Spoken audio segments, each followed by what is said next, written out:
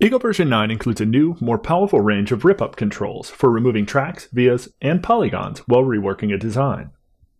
The first item in the new Ripup submenu rips up selected tracks, vias, or polygons.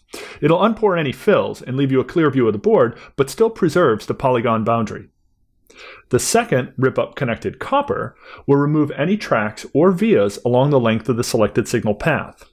This command will not rip up polygons, however.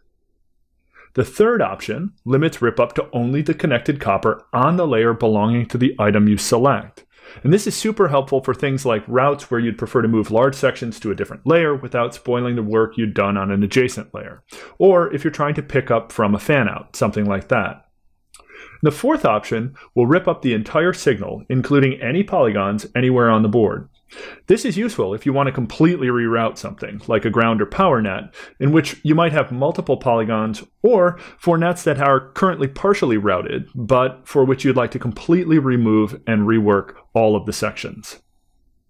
The fifth option allows you to rip up connections between two specific components, and this is super helpful if you have to replace and rework a device in your design, like a sensor, for example, or if you have a memory attached to a microprocessor, something like that. And finally, the last two options will rip up either all signals, removing all of the routing on the board, or rip up all polygons, which is something that's super helpful when reworking a design if you want to basically unpour all of the polygons in your design.